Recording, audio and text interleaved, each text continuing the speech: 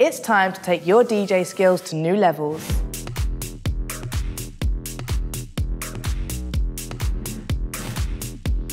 I'm Jamz Supernova, and in this course, we're going to dive deeper into the art of DJing. In the last course, you mastered the fundamentals of beat matching, blends, and basic EQing.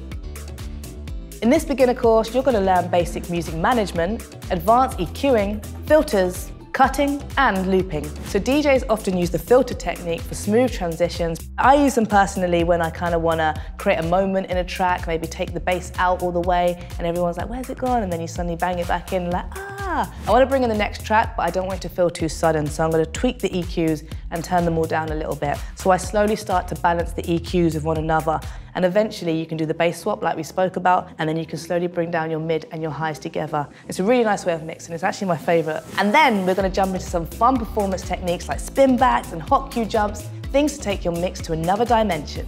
And finally, you'll learn different techniques for structuring your sets and create mixes that keep the crowd moving. Are you ready to learn? Press play now.